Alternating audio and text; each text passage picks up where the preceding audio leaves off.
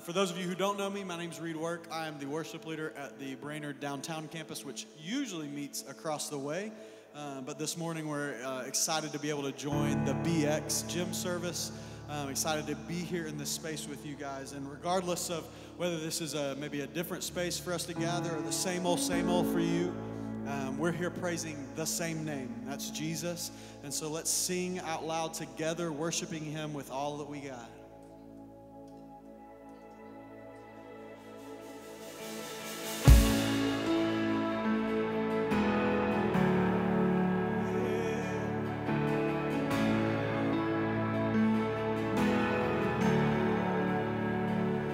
We're creation suddenly articulate with 1,000 tongues to lift one cry, and then from north to south and east to west we'd hear Christ be magnified.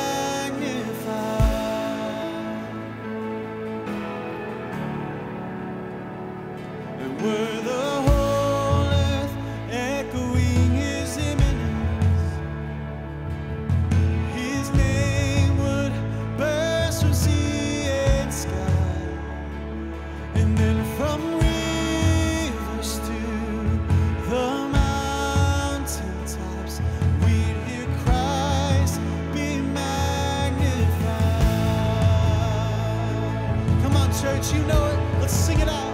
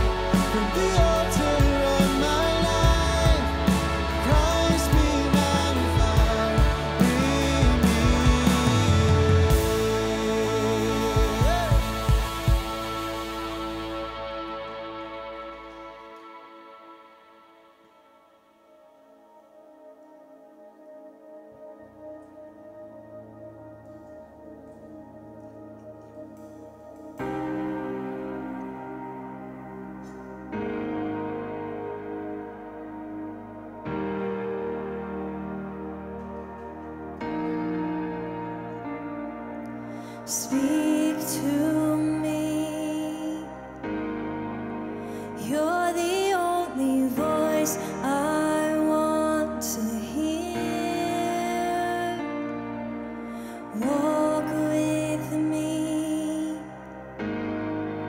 Show me who you are as I draw near.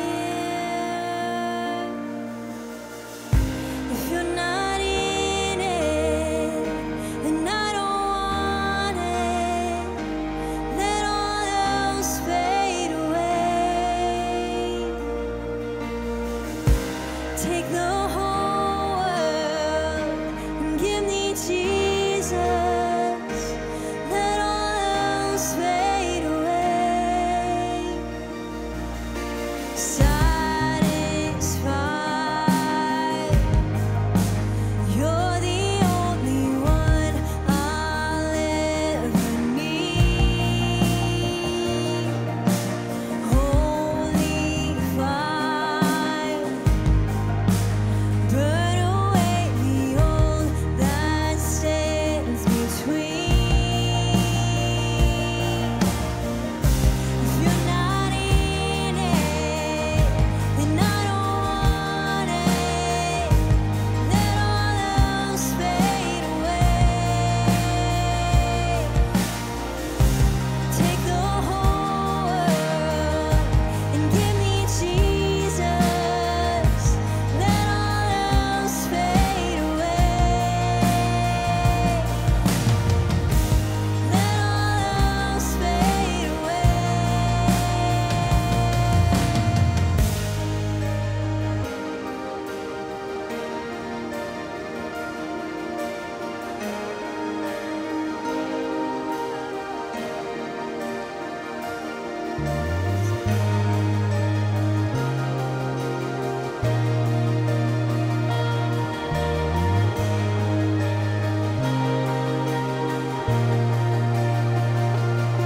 Cause your name is the only name that matters, and your heart is all that I desire. And not my will, but yours alone forever. Here's my life, have your way. 'Cause your name is the only name that matters, and your heart is all that I desire. And not my will, but yours alone forever. Here's my life, have your way. Here's my life, have your way. Here's my life, have your way. If you're not in it, and I don't want it, let all else fade away. Take the whole world and give me Jesus.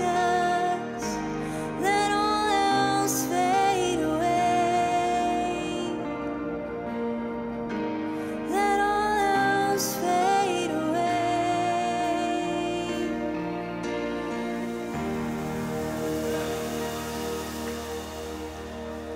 Jesus, we love you, and we are so thankful and excited to be here this morning to worship you and praise you.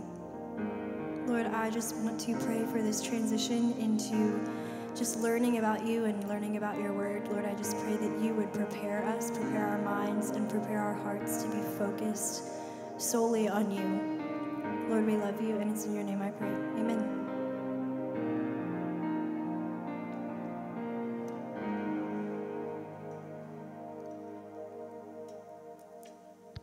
Hey friends, it's Will Campbell, your downtown campus pastor. I'm obviously filming this right now in my kitchen, and that's because, as many of you guys are aware, Taylor and I both tested positive for COVID earlier this week. And so I think that a few things I need to say after I say that. Number one, we're doing well. We're actually doing very well. Both of our symptoms now are very mild. We're both recovering really well. And so you need to hear me say that. Number two, we do covet your prayers, and we're very thankful for your prayers. We're very thankful for your support. Over the past few days, we have gotten more cookies and lasagna. I mean, gosh, the lasagna that we've gotten over the past few days could feed at least 10 families. So we're very thankful for the prayers. We're very thankful for the support. We feel very loved. But also the third thing is this. You need to hear us say this. We miss you guys. We really hate that we're unable to be there, especially this weekend, a weekend that really is the last weekend for a lot of our college students to be here. And so, guys, we miss you. Brainerd Downtown, we really miss you guys. Everybody else, it's good to see you. It's been a while. So with that being said, one of the ways that they allowed us to be a part of the worship experience today is through the giving moment. And so, guys, I just want to remind you as we go into this moment that this is another opportunity for us to worship the Lord our God. And as we shift into this, I really think that it's important just to remind you guys what we just left in our series on giving. Again, we just left a 4-week series on stewardship and tithing and giving. And really the whole focus of that series was Paul continuing to point the Corinthian church back to the gospel in order to find motivation to give, in order to find motivation to be generous. And so that's exactly what I'm going to do here. Friends, we give not out of obligation. We give not out of this sense of just duty. We are obligated to give because Jesus has called us to, right? But we give for more than that. We give out of a sense of thankfulness and joy because we give out of the overflow of what God has given to us through the gospel, which is Jesus, which is life, which is hope. And so, friends, as we enter into this time, consider those things. Let me pray for us. Jesus, we love you. And God, anytime that we're able to gather together in worship, every time that we're able to gather together and sit under your word, God, it's something that we should celebrate. It's something that we should take advantage of. It's something that we should treasure. But God, it's also something that we should anticipate leaving looking different.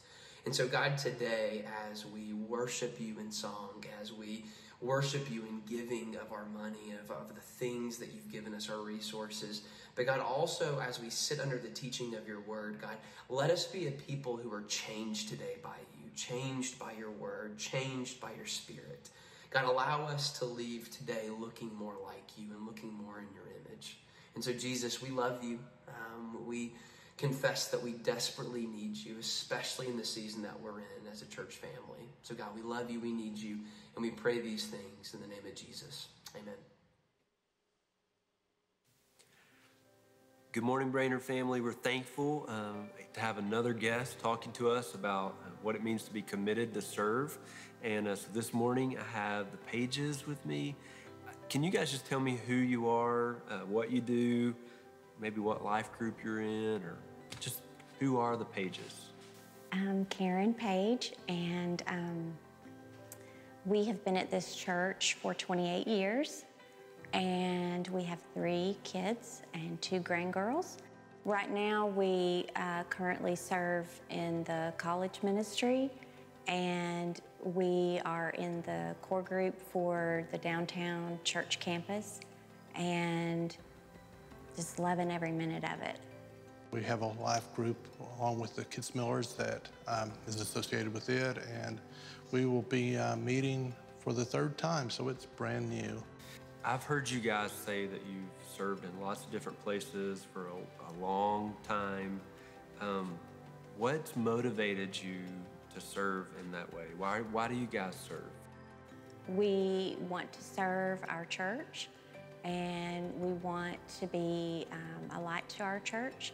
There's just endless things that you can do to serve the Lord. One of my things that I've always taught our children is to love one another.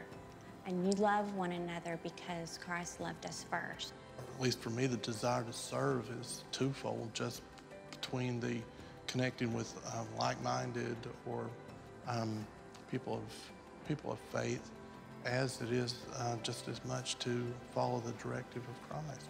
I don't really consider what we do as service. We're just loving one another. It's more of an opportunity to help out. You've served in lots of different places. Is it worth it? What would you say to the person when they ask you, is it worth it? 1,000 times, yes. I just want you to hear me say thank you on behalf of Brainerd Baptist Church for the way that you've done that over the years.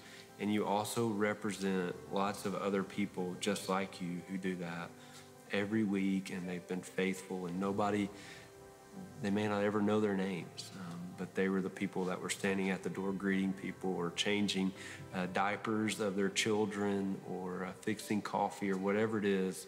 And I want you to hear from me. Thank you. And we appreciate what you do.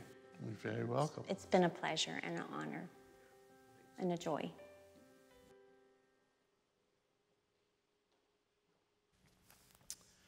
Good morning, Brainerd Faith family. Great to see you. Let's study the Bible together. Let me ask you to open to 1 Peter chapter 4 in your copy of God's Word. 1 Peter chapter 4. While you're turning there, let me just say my word of welcome to those of you that are part of the downtown campus and that venue. Thank you for your flexibility, as Will indicated. Grateful to see you. By the way, my name is Jim Shaddix. I know I haven't had the opportunity to meet or maybe even see many of you, but I want you to know how thankful to God I am for you and for what He's doing, for His good grace in your lives, and what this is going to mean in the advancement of the gospel in Chattanooga and beyond. So thank you for doing that, and again, glad to have you as a part of this time. Those of you that are part of the 1130 BX, great to see you again. Always thankful for your faithfulness in these times that we worship the Lord through the study of His Word. 1 Peter chapter 4. If you came in today and you don't have a copy of the Bible or an electronic version that you can turn on, maybe there's somebody in your group that would let you look on with them, because I want you to see and follow along as we see what God has to say to us today. Let me read over you 1 Peter chapter 4, beginning in verse 7. The Apostle Peter is the human author, but he's writing under the inspiration of the Holy Spirit. And so this is the word of the Lord for us today. Verse 7, the end of all things is near. Therefore, be alert and sober-minded for prayer. Above all, maintain constant love for one another, since love covers a multitude of sins. Be hospitable to one another without complaining. Just as each one has received a gift, use it to serve others as good stewards of the varied grace of God. If anyone speaks, let it be as one who speaks God's words. If anyone serves, let it be from the strength God provides, so that God may be glorified through Jesus Christ in everything. To Him be the glory and the power forever and ever. Amen. It's interesting how the New Testament talks about the end times. It's quite a bit different than most of the conversations that we hear in our day and time, even in the church, about the end times. You know, we never on the pages of the New Testament find the New Testament writers talking about the end times in order to get us to put a date on the calendar, to identify when that is going to happen exactly. We really don't find anything in the New Testament about charting it out and making sure we got all of the T's crossed and the I's dotted and every little detail worked out. We really don't even ever find, a instruction to make sure that we unpack all of the specifics of all of the prophecies and study them in detail so we know exactly how each one matches up with the course of history. And there's not a lot, church, even about, us spending our time gazing into the skies, waiting for Jesus to break through the crowds. What's interesting is when the New Testament talks about the end times, most of the time, if not all, it's talking about them in terms of how our expectation of that ought to affect the way we're living today. And you know, for some believers, that kind of takes the luster off of it. I mean, because we love studying about the end times, and we love mapping it all out, and we just think, you know, and thinking about all that. But when it comes down to how that should impact how I go to work today, you know, or how I go to school today, or how I treat my wife today, or respond to my parents, or whatever the case may be, that there seems to be a separation, a compartmentalization in those categories. Well, it's exactly what Peter is dealing with here. He's talking about the end times, but he's talking about them in terms of how that would affect our conduct. He's been writing here to believers in Asia Minor who are living under intense persecution. I mean, their world was falling apart, if you will. Complete chaos, you know, going on. And it's interesting how in times like that, you have a tendency to kind of lose sight of some of these things and just throw everything out the window. But in the context of his conversation, he's obviously spoken to them about how the time is coming. In verse 5, he says, they will give an account to the one who stands ready to judge the living and the dead. And so he's speaking about the time when Christ comes and will judge the earth, and then comes to this paragraph right here and says, the end of all things is near. Now, let me tell you what Peter's doing. He's compelling believers to live in a certain way. Put it simply, to live godly in the end times. If you go back in your Bible and look up at verse 2, he says, you know, you're to live the remaining time in the flesh, in your earthly body, no longer for human desires. Too many of you have been doing that, he says. There hadn't really been a difference in what your life looks like and what the world's life, you know, people in the world look like. He said, you've wasted a lot of time doing that. You don't need to do that any longer, living for human desires. But look at this, but for God's will. And so what he's going to do in verses 7 through 11 is tell us how to do that. And we know that if you look and see that word therefore in the middle of verse 7. Look down at your Bible. In the middle of verse 7, he says, therefore. So he's just said, the end of all things is near. Therefore, live like this. Because of that, truth. And you know what? He was exactly right. The end was near. Everything on God's redemptive timeline had taken place that's going to take place before Jesus comes. No question in my mind, Peter thought Jesus would probably come back in his lifetime, 2,000 years ago. And you say, well, he really missed it. He didn't miss this. He lived the same way you and I ought to live, and that is with the expectancy that it could happen any day, because it could.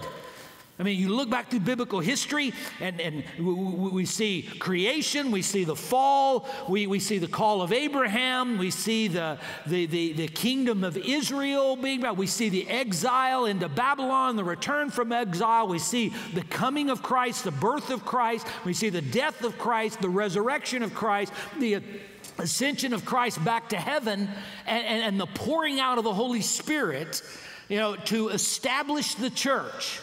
And from that point on, if we understand what Joel the prophet said and other Old Testament and New Testament writers, everything has taken place before the coming of Christ, and we have been living in the end times since that day. Peter knew that. And so when he says this, the end of all things is near, he was accurate. Was near in comparison to all of biblical history, and it's true for us today. The end is near, and so, under the inspiration of the Spirit, Peter says, all right, believers, here's how you ought to be living. Here's how you live godly according to God's will as you wait for Christ's return. Now, if you're like me, you might think at that point, then what's about to come is just like earth-shattering stuff. I mean, this is going to break the bank. He's about to lay down some heavy stuff that's never been said before, and, this is new information. But that's not what he does at all. He actually, in this paragraph, if you were tracking a moment ago, when I say he actually talks about some very basic stuff to the Christian life. Great reformer Martin Luther was asked one time, what would you do if you knew that Jesus was coming back today? Luther said, I'd plant a tree and pay my taxes. Not very profound. Why? Because Luther lived every day in expectation that Jesus was going to come. And so he said, if it's today, I'm just going to check boxes off of my to-do list like I do every day. Well, it seems that that's kind of what Peter's doing here. He's just kind of giving us a peek at least what our to-do list ought to look like while we're waiting for Jesus to come back. Now, I'm not telling you what's here is exhaustive. There's a whole lot more in the New Testament about, how we ought to live and things we ought to be doing.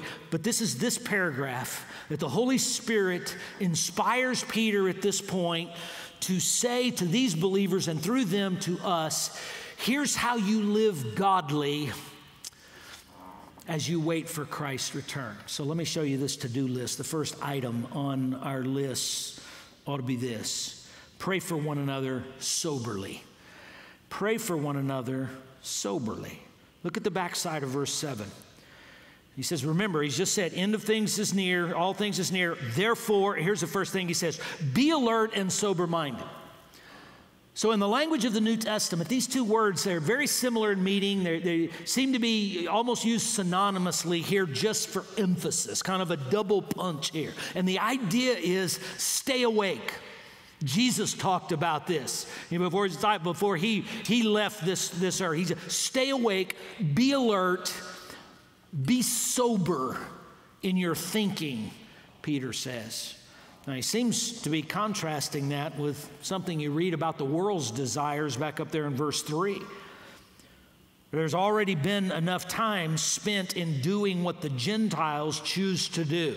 Again, already wasted enough time doing that. And here's what they do: carrying on in unrestrained behavior, evil desires, drunkenness, orgies, carousing, and lawless idolatry. Just life out of control. And here Peter comes down here and he says, don't let that happen to you. And he doesn't seem to be talking about from a physical standpoint. Watch this, come in here real close. He seems to be talking about the way we think. The way we think about what's going on in the world. The way we interpret stuff that is happening today. Now, I'm probably older than most of you in this room. There are a few of you that are, up there where I am and maybe beyond. But I got to tell you, in my lifetime, I've never seen a day that seemed to be so out of control, politically, socially, all across the board. I mean, I'm looking at the news every day thinking, are you people nuts? I look at political statements and think, do you really believe that? I mean, aren't you doing the math here and putting that together? Don't you know what that would lead to? And are you looking beyond this? And I'm just seeing this thinking that it just seems to be off the charts, wild. And Peter comes to believers right here, and certainly he didn't want them to be drunk physically, intoxicated, with alcohol, but he's talking about the way we think.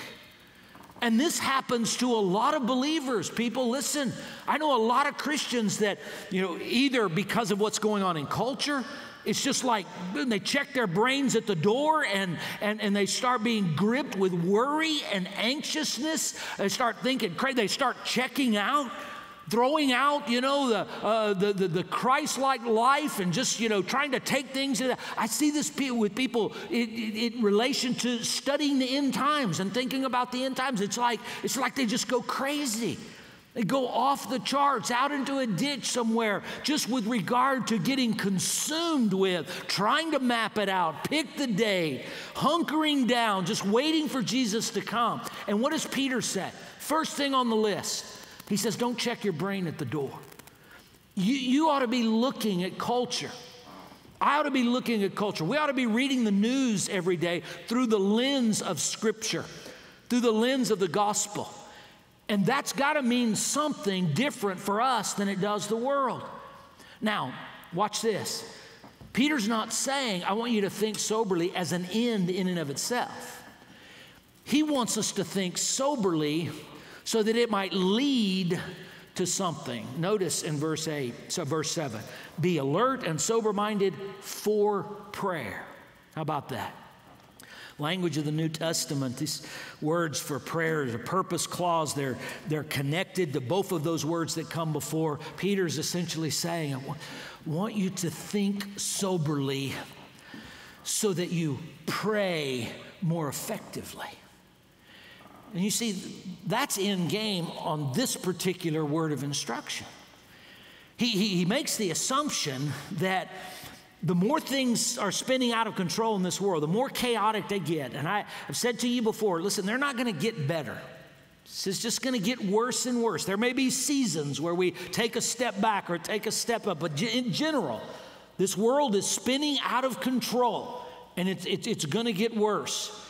And Peter says, I want you to interpret, I want you to read the news, I want you to watch what's going on, and I want you to be sober-minded about it because you're looking through the lens of the gospel, because that will enable you to pray for one another more effectively. You see, if you look at the world rightly, it's going to compel you, number one, to greater dependence upon God, which is going to drive you to prayer. And in that praying, you're going to know how better to pray for me. You're going to pray more in keeping with the will of God. You're going to pray with greater confidence that you're calling out to the sovereign God of the universe that's not surprised or caught off guard by any of this. And that's going to enable you to pray for me and me to pray for you through the lens of Scripture, through the God lens, a lens that appeals to Him based on His will. And John says that that's the kind of praying that is always on target. It always finds a hearing, an audience in God, and He always responds to it. And that's the way I need you to pray for me. That's the way you need me to pray for you. It's the way you need each other to pray. It's the way you need your friends, your small group folks praying for you through a sober-minded lens. Beloved, when we're interpreting culture rightly, and we're not going off the rails and just getting crazy with all of this like the world is doing, then we're driven instead to greater dependence upon God and greater effectiveness in our praying. So how does what's going on in the world today make you feel? How do you find yourself responding to that? Is it making you more anxious? Does it make you nervous? Decisions that are made, votes that are taken, candidates that are in office? Does it cause you to be concerned about wondering where all of this is going? Or are you looking at all of that stuff through the lens of Scripture, thinking about it with a sober mind, and therefore it compelling you and compelling me to pray for brothers and sisters in Christ and to do that more effectively? So, item number one on the task list is to pray for one another soberly. Item number two, love one another graciously. Love one another graciously. Peter does here what Jesus does, what Paul does, and that is he seems to look at this idea of loving one another on a little bit different plane. You look at it in verse 8, he says, above all, even though he's already put one thing on the list, and he'll put something on the list after it, he comes to this one right here, and he says, above all, maintain constant love for one another. Peter knew what Jesus had said. You go back to Matthew's gospel and check it out. Jesus was talking about the end times. He said this, he said, the love of many will grow cold. And Peter knew that this was a reality. The closer we get, the more impending it seems, this return of Christ has come, the more distracted we're going to be tempted to become. And all of it, getting caught up in everything and getting thrown off with all of this stuff. And you know what that's going to do? It's going to take some of the attention off of this most important item on our to-do list, and that is that we love one another. Our love for Christ, it will be challenged. The more pushback there is against the gospel, the more pushback there is against the gospel, the more our faith will be challenged. We will be tempted to shrink back into the shadows, and certainly we will be tempted to disconnect from one another. After all, if the world's aiming at you, why do I want to hang out with you? Why do I want to be around you if you're a target? Those are going to be the temptations. That's why Jesus said what he said. Peter knew this. So he says here in verse 8, you need to stoke the fires. You will constantly need to stoke the fire. So here's the deal. You and I can't be passive about this deal. We can't presume upon it. We can't just quote Jesus saying, hey, this is how the world's going to know you're my disciples, that you love one another. We can't just get caught up in the familiarity with Paul in 1 Corinthians 13, following 1 Corinthians 12 on spiritual gifts, saying, hey, if you don't get this right, spiritual gifts are not going to matter. He takes love to this level. We can acknowledge all of those things, but the reason this is on the list, beloved, is because we got to be intentional about it. We got to be intentional about expressing love one another and demonstrating the love of Christ, which, by the way, is what we were shown. We were the recipients of. You know why we do this? The Apostle John said it. We love because Christ first loved us. Pastor Will was talking about a moment ago about all of this, our financial giving, our serving giving, our life giving, being driven by the gospel. Well, no place is that more clear than right here. But it's not going to be automatic. It's not going to just happen because we are believers and we've got the gospel. It's on the list because it needs attention. It needs attention from us. We got to be proactive about this. Now, Peter gives us a reason why this is so important and why love is so important. At the end of verse 8, and he's probably alluding to, if not quoting, Proverbs chapter 10, verse 12 here. But notice what he says here in 1 Peter 4:8. He says, above all, maintain constant love for one another, since love covers a multitude of sins. Now, let me tell you what Peter's not saying. Peter's not saying our love for one another has anything to do with whether or not our sins are atoned for. You know, you look at that and you say, gosh, I need to start loving people better because that's going to affect whether their sins are forgiven or my sins are forgiven. No, that's not what Peter said. That would fly in the face of all of the New Testament teaching. I just want to remind you, believer in Christ, your sin, my sin, was atoned for fully on the cross. Every sin you've ever committed, every sin you commit today, every sin you ever will commit, that's a beauty of the gospel.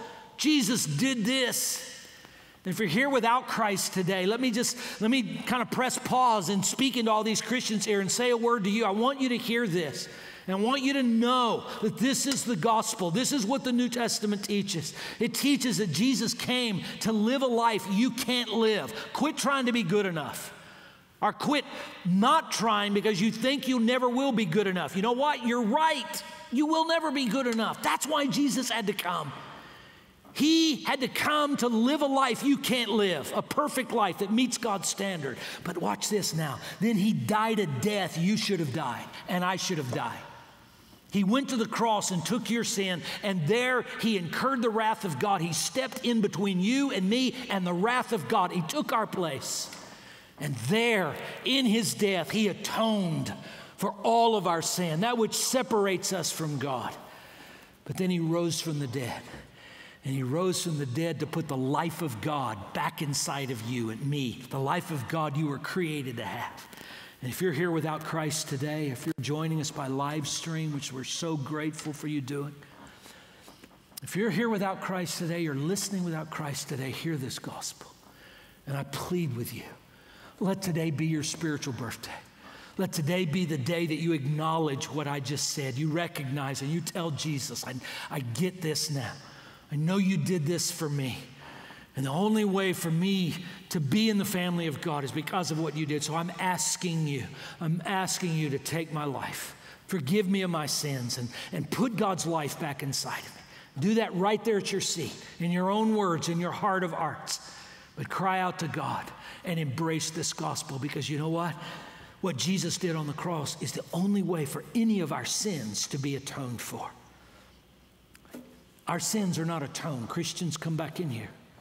Our sins are not atoned for because we love one another. What's he talking about here? Well, he's talking about what all of us know about love. If you've ever loved someone, and I'm sure that everybody in here, even if it's not a romantic relationship, with your family, love does something pretty cool. And that is it overlooks a lot of stuff, right? I mean, husbands, your wives, they cut you a lot of slack, man, because they love you. Amen. Our wives, that's a good place to say amen, Shaq. Thank you for that. Good, timely place. They overlook a lot of stuff because they love us. And ladies, you do the same thing. We do it with our children. We do it with our parents. This is what love does. True love is patient and it's kind. And it doesn't make a big deal out of everything. Every hill is not worth dying on.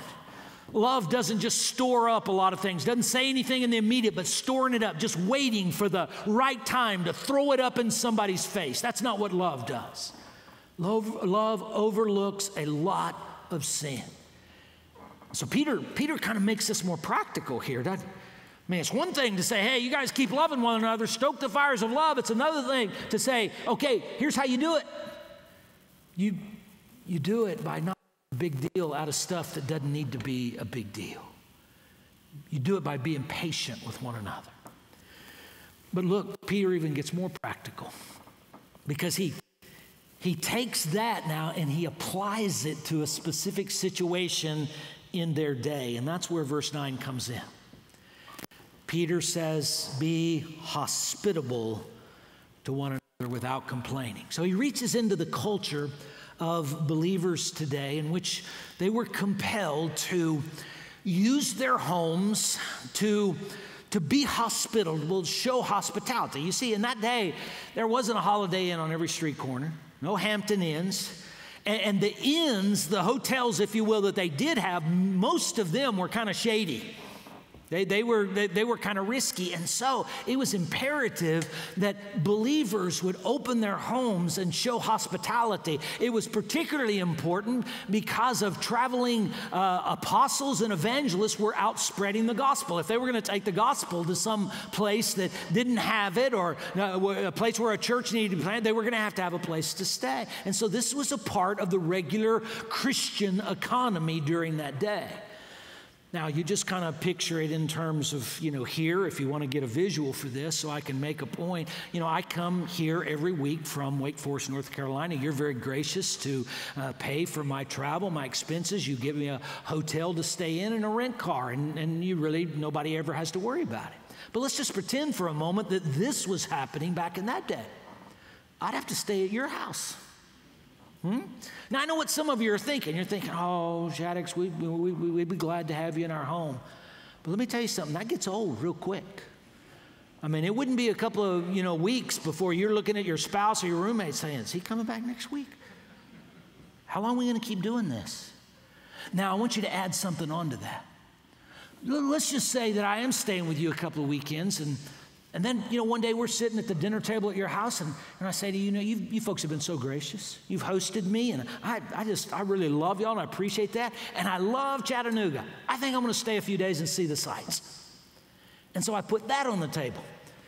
And maybe at the end of the week, it gets time for me to go back home. It's past time for me to do that. And I say to you, well, listen, thank you for hosting me. It's been a great week. I need to go back home now, but you know what? I didn't plan very well. I'm not sure I got enough money to eat on the way home. Would you spot me a few bucks? Now, let me tell you what I just described to you happened in those days. Not with all of the travelers, but there were some. There were some who were false apostles. There were false evangelists. They were false teachers. But there were also some who were authentic that just didn't have much tact. And so sometimes they crossed lines. They overstayed their welcome. They asked for money. And do you know what it did for these believers? Well, it did the same thing for them that it would be for you. The welcome of these guests got worn out really quick. And so let me tell you how some of them responded. Some of the believers responded the same way many of us respond, just to use an illustration, to homeless people in our day and time. We look at that and We say, well, you know what? There's some people, this is just a game. They're doing it for a racket. And I don't want to be taken advantage of, and I don't want to feed the problem, so I'm just not going to get involved. And so we put all homeless people in the same category, and we withdraw. And we don't do, listen to me, just think about it. What really would be one of the most basic Christian responses that you could imagine for somebody who is impoverished or without. But we wash our hands of it because we put everybody in the same bucket because there are some abuses out there and we don't want to feed the abuses and we don't want to be taken advantage of. Well, guess what? That's exactly what was happening here. There were sincere evangelists, apostles, other Christian brothers and sisters traveling, but there were some abusers. But some of these believers they'd gotten taken advantage of before. They had been hurt. And so some of them were saying, yeah, we're just not going to get involved. I don't know how to separate the good from the bad or really be discerning in that, so I'm not going to do anything. There were other believers that were saying, you know, we're supposed to do this. I'm going to stay in the game, but I'm sure not going to like it. Read the verse in verse 9. Be hospitable to one another without complaining. Do it graciously. So you understand what Peter does? He says, love one another. You know, and love, as you know, it overlooks a lot of sins. By the way, let me mention this situation to you. So I want to ask you today, how are you doing with your hospitality? How are you doing with your graciousness toward other believers? Have you withdrawn, washed your hands because there are some abusers, and certainly there are, people that would try to take advantage of you? People that would, want to pull one over on you? Have you put everybody in the same boat and you just say, well, I'm not going to do it? Well, look at what Peter does right here under the inspiration of the Holy Spirit. He says, no. This is on your to-do list. You're a believer in Christ. Christ has been gracious to you. And so you love one another, knowing that means you got to overlook some things. And oh, by the way, as you're showing hospitality to people, keep doing that. And don't be a complainer. Don't resent it. Yeah, you're going to take some hits. Yes, there are some risks. But love is always a risk, isn't it? Love is always a risk. And so Peter says, love one another graciously. I couldn't even begin to name all the possible applications to that. You can think about them in your life. What areas? For some of us, it might be how we look at poor people, homeless people. It may be in how we're using our homes and apartments or how we're not doing that to express love to other believers. It might be, listen to it might be on how some of us are serving or not serving. You understand? We see abuses in the church. We see people take advantage of others in the church, and we can look at that and say, I'm not going to get involved because I don't want to be a part of that. I don't want to do that. Others may say, well, I know I'm supposed to serve and be in there, but do it like we do with our money sometimes and just grumble about it. Really don't want to do it. And on we could go. Hear the word of the Lord. Love one another graciously, Brainerd. And this includes, by the way, not just folks here, but we have brothers and sisters in Christ all around the world. Many of them impoverished, many of them homeless, many of them not knowing where their next meal is going to come from, many of them persecuted in prison. And this is something on our to-do list that calls us to make sure we are showing love for them. Item number 3 on our to-do list. So we pray for one another soberly. We love one another graciously. And Peter says, serve one another faithfully. Serve one another faithfully. It's interesting. This is actually what led us to this text as a group of preaching pastors in the first place, because we knew we were going to be teaching on serving. And so this text talks about it. Well, the problem is it talks a lot more than that. This is only one of the things on the list, but come in here real close, beloved. It is on the list. And let me just remind you, this is a response to this issue of how you live godly while you're waiting for Jesus to come. Make sure you connect it. Make sure we keep it in its context.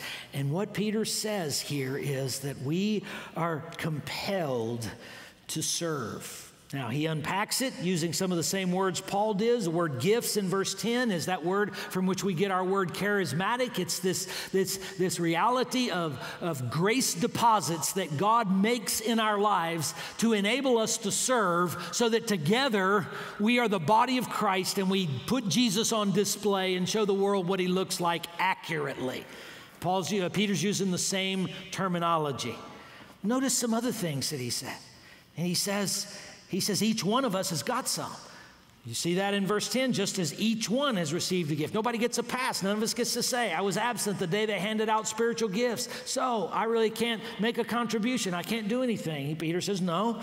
Jesus given this through his Spirit to each one. And notice what it's for. It is for serving others. Now, let me call your attention to what Peter doesn't do in this text. He doesn't list a bunch of spiritual gifts. You know, we kind of like that. We like him to list the gifts and then let's try to figure out which ones are which and which ones we have and everything. He's not doing that here. And he's not doing it because he has a larger purpose that I don't want you to miss. You say, well, what is it? Well, it's reflected in a thread that runs all the way through these two verses. Let me show it to you. Verse 9, he's going to mention the grace of God. Verse 11, he's going to mention the words of God. Verse 11, the strength of God. And verse 11, the glory of God. You see that? Repetition always helps us to think about meaning. Why is he saying what he's saying at this point? Because he wants us to understand this. All of us have been given these deposits of grace so that we can serve one another, and every bit of our service, watch it now, is a faith response to God. I call your attention to that because I want you to understand this is not about filling a position. It's not about helping out. It's not about, especially on a guilt trip, well, I just need to get involved and do my part over there at Brainerd. The stakes are higher here. Peter wants us to understand this is part of godly living. This is part of godly living, and you're to wait for Christ's return in godly living. This is part of it. And this thing of spiritual gifts is God-focused from beginning to end. So he tells us some ways that we do that, not by listing a bunch of gifts, but by just identifying a couple of broad categories. One of them is speaking and one of them is serving. All gifts involve both of those to some degree, but he just basically puts them in two categories and said there are some gifts that, where they just require and they involve people ministering to others through their speech. And so that would include preaching and teaching, certainly. It would include prophecy and tongues and, in any ways that we speak. And then he takes everything else and he puts it in another category. This is all service, but your gift, your area of service doesn't involve and primarily driven by speaking. And he puts them in those two categories. And what Peter helps us to do is know how we operate in each of those categories in order to glorify God and express godliness in our love for one another. So let me show you how we do it. First of all, we do it by stewarding God's grace. You see, the God focus in verse 10 is the grace of God. And Peter describes it. Look at this. In my English translation, he says the varied grace of God. That word in the language of the New Testament means many-faceted, many-colored. It actually, just think about a color palette. You see all those colors and how they blend together, and when they're overlapping there's a different color. It creates a different color. And it's almost like there's an infinite number of colors. Peter takes that word and he describes the grace of God. He says the grace of God is so multifaceted. It is so multicolored. And you know what that means? It's going to show up in so many different ways. This is one of the reasons, just one, but it's one of the reasons that I don't think all of the spiritual gifts are listed in Scripture. Because I don't think that you can describe and categorize this grace of God that is varied, many-colored, many-faceted with one list of 22. And I want to say that as an encouragement because some of you are trying to figure out, well, which of those words, what gift do I have? Let me just tell you, the grace of God in your life is multifaceted. It is many-colored, and it expresses itself in an infinite number of ways. Peter, knowing that, says, you're a steward of that. Do you see it there in verse 10? The word steward was a reference to a servant in a household who had administrative responsibilities, manage certain things in order for certain things to get done.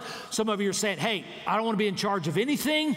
I'm not a good administrator. I can't even keep one of those to-do lists. What is a to-do list, by the way? I don't even know what. I'm just not organized. I can't do that. You know what? This passage is not saying you're supposed to lead a whole ministry like this. What it is saying is you have been entrusted with the grace of God that's been put in your life, and you are to manage it in such a way that is used to serve others. So we serve one another faithfully by stewarding the grace of God. Secondly, we serve one another faithfully by speaking the words of God.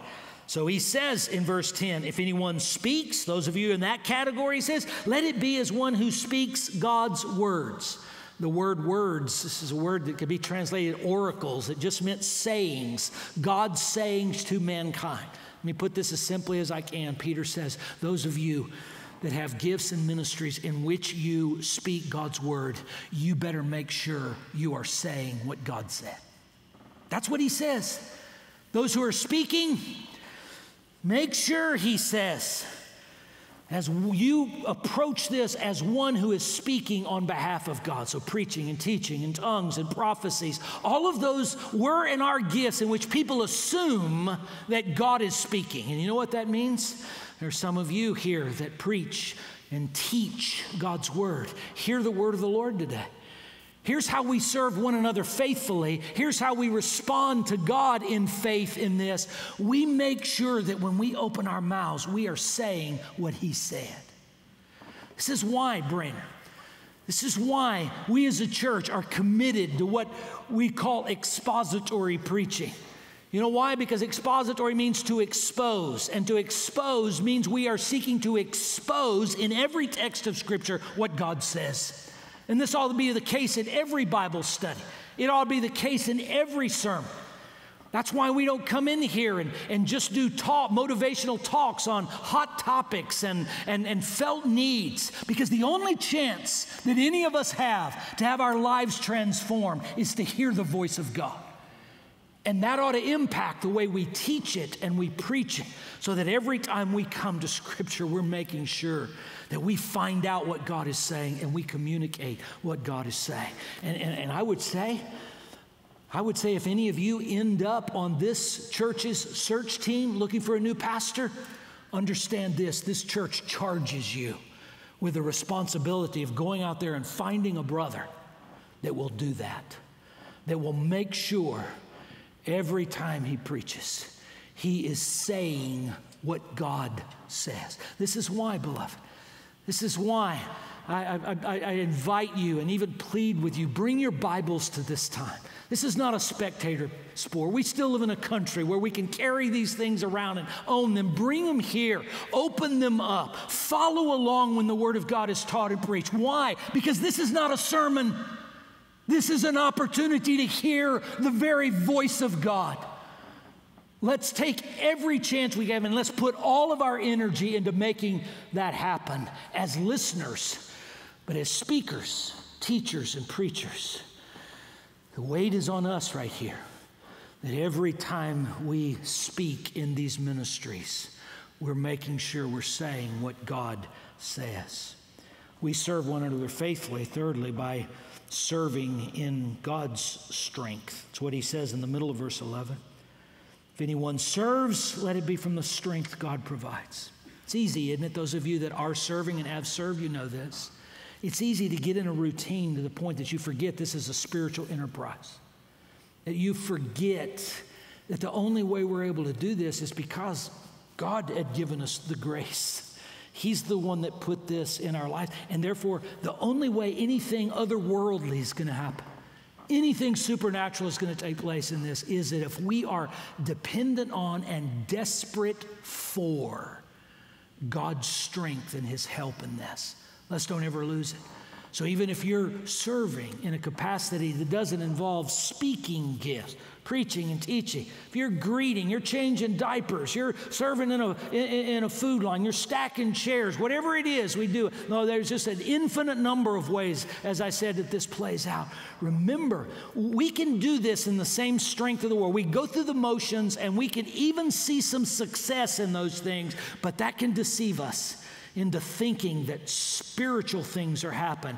The body is being built up. Believers in Christ are being encouraged. The only way those things are going to happen is if we are utterly desperate for and dependent on God to strengthen us through the grace that He gives to us. Finally, we serve faithfully by seeking God's glory. That's where all this ends. It's a purpose clause toward the end of verse 11.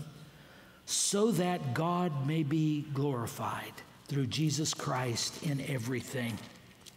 And Peter just enters into a personal worship service there, which reflecting on the grace of God and the goodness of God will always do. And he just says, to Him be the glory and the power forever and ever. He's just caught up in contemplating that God has wired this thing in order for Him to get glory by us putting Jesus on display through our service as parts of the body. And once again, those of us who serve, those of you who have served, you know this, that somewhere along the way it's easy. It's easy to begin seeing this as our ministry. And it's easy not only for us to do it in our strength, but to do it because we like the attention that it brings to us. I've been so blessed and encouraged by this church. There's so many of you that speak words of encouragement, some of you on a regular basis.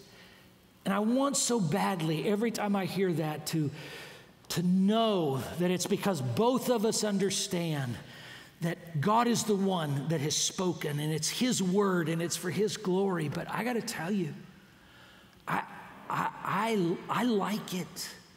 I like it when someone in sincerity is encouraging me. I like it when they compliment me. I like it when they say good sermon. I like it when they say, thanks for teaching us today. And there's a fine line in there for Jim Shaddix. A fine line between serving in this way, driven by and motivated by the glory of God, and serving in this way for the glory of Jim Shaddix. Peter knows that danger, and this is why he brings us to this place. And when we see him remind us that it's for God's glory, and we see him get caught up in the grace of God and the glory of God. Just thinking about it, we can but say what he says at the end of this verse. Amen. Amen. I agree with that. That is true, this word means. And I trust, brothers and sisters in Christ, today we would say amen to all of this. To the fact that we're waiting for Jesus to come back any day. And as we're waiting, we're compelled to godly living. And godly living means that we pray for one another soberly. And it means that we serve one another faithfully. And it means that we love one another graciously. All of this to the end that he might be put on display. Let's pray together. And ask our musical worship leaders to come in just a moment. We're going to finish our service by, like we normally do, and standing and singing and worshiping our Lord. Last part of this verse is a great, great segue for us. But would you just take a moment maybe to do what Peter does in verse 11? Would you just enter into a personal worship service before we jump back into corporate worship? Right there at your seat in your heart of hearts. Would you look at your life through the lens of this to-do list today? Those of you that are serving and plugged in and very involved, let's check our motives, check our heartbeat. Let's check and see if we've presumed on some of these things and we've just kicked into autopilot, just assuming these things are going to keep happening until Jesus comes. Maybe for us, by God's grace today, we would ask Him to help us be proactive, take the initiative, make sure we're constantly aware of these tasks and these opportunities. For some of us, that evaluation may reveal some areas where we have washed our hands of things that are just fundamentally Christian. Helping people, loving people, having compassion on people, being gracious to people. Maybe for some of us, that's even gone as far as to say, you know what, I'm not going to be involved. I'm not going to help out.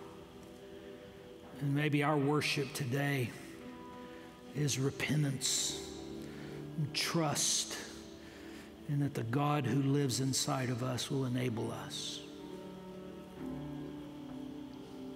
And then for one other group of people, maybe your personal worship service has more to do with just whether or not you're a child of God. If you came here without Christ today, you've been gracious to patiently overhear this conversation between Christians, but maybe God has shown you the gospel today. And you sense in your heart He's drawing you to Himself in repentance and faith. Right there at your seat, in your heart of hearts, I pray that you would say to Him in your own words, I know I'm a sinner, I'm separated from you because of my sin, but I now understand what Jesus did for me. And today I trust Jesus. I trust Jesus to forgive my sins, and I trust Him to put the life of God back inside of me, that I might live for Him. If that's what your heartbeat is today, that's what your heart's telling you, pray you'd do that. And I pray you'd let somebody know about it before you leave this property today. God, help us with these things. You are worthy of our worship. You are great and you're glorious. You're gracious. Help us to display Christ in these last days to one another and to the world. For it's in His name we pray. Would you stand to your feet? Let's worship the Lord together through song.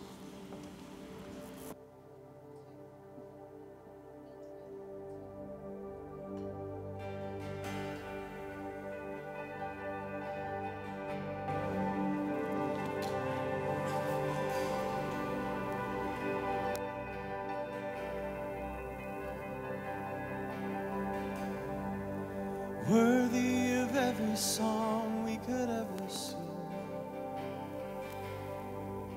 worthy of all the praise we could ever bring,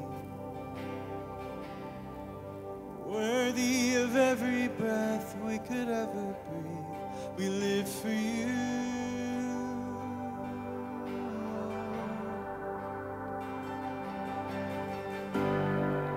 Jesus, the name above every other name. Jesus, the only one who could ever save. Worthy of every breath we could ever breathe. We live for You. Yeah. Come on, sing it out, church. Holy, there is no one like You. There is none beside You. Open up my eyes in wonder and show me who You are, and fill me with Your heart and lead me in Your love to those around me.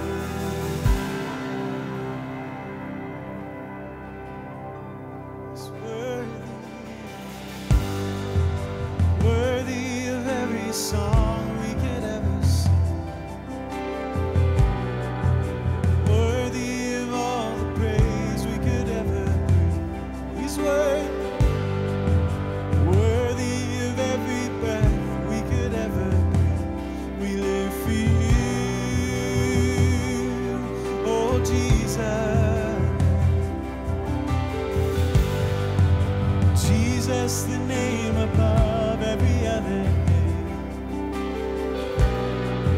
Jesus, the only one who could ever say He's worthy, worthy of every breath we could ever breathe. We live for You.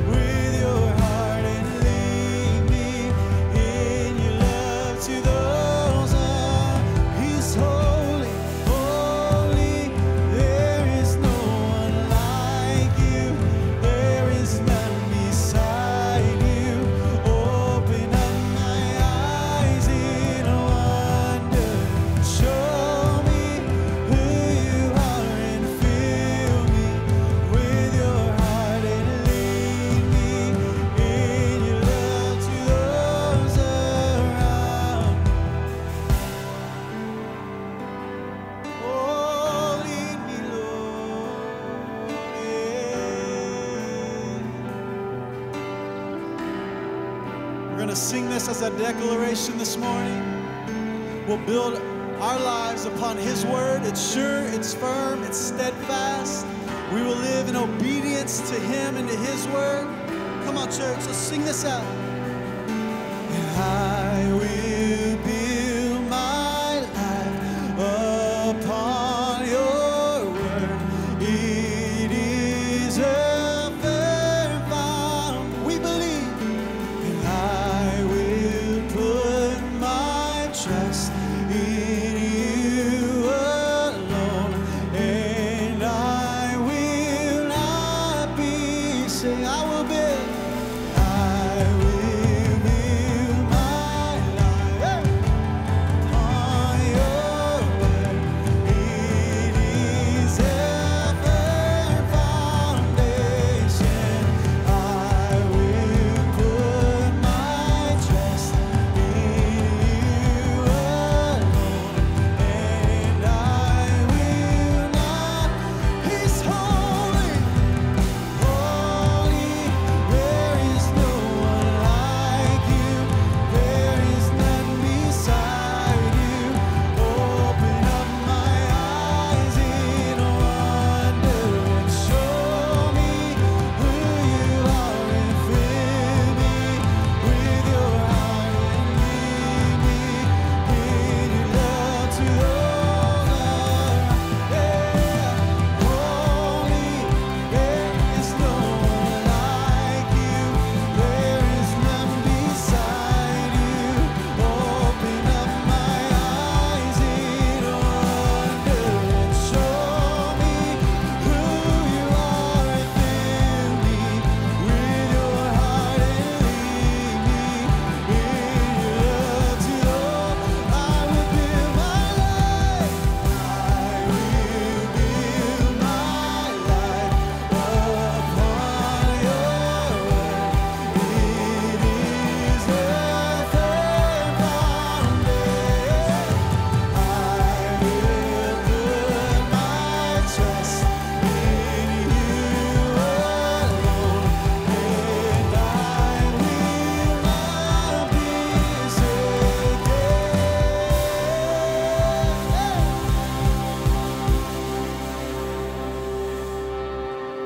Man, church, it is such a joy, such a blessing to worship with you guys each and every Sunday. On behalf of Brainerd staff and volunteers, we want you guys to know how thankful we are for you guys, especially with Thanksgiving coming up this week. We are so incredibly thankful that you guys continue to come and worship with us on every Sunday. We got a couple announcements before you guys jump out of here real quick. The first, if you are a guest, if you've been attending Brainerd for maybe a few weeks or you're brand new and you want more information about the church, please text BBGuest to 97000. That's 97 with 3 zeros. We'd love to connect with you, get more information. about Brainerd and what's going on here. Secondly, there's been a survey about serving that's kind of gone around for the past couple weeks. If you haven't had the chance to fill that out, we'd strongly encourage you to do so. Again, you can text 97000, text that number, text BB Commit to that number. It gives us a better understanding of who's serving and where people are currently serving. And on that same thread, if you guys, as we've gone through this sermon series, feel convicted or are wrestling through in your time with the Lord about where God is calling you to serve here at Brainerd, we'd encourage you to go talk to some of our volunteers out in the lobby. They'll be happy to answer any questions that you might have, explain the needs that we have, and line up some times that you guys might be able to plug in and serve. And then lastly, and most importantly, we do have our members meeting this evening at 5 p.m. in the sanctuary, and it's also online. It's a very important business meeting that we're going to have regarding the future of our church as we continue to look for a head pastor. So if you are a member, we'd strongly encourage you to tune in or come down to the sanctuary and be a part of that. And then lastly, we leave you with the same prayer that we give you every week. May God be gracious to you and bless you. May make his face shine upon you so that his way may be known to the nations and his salvation amongst the nations. His way to be people and nations. Doesn't matter. You guys are good. Go ahead, stack some chairs. We're short-handed on staff, so if you guys could stack some chairs, we'd love it. Have a great Thanksgiving.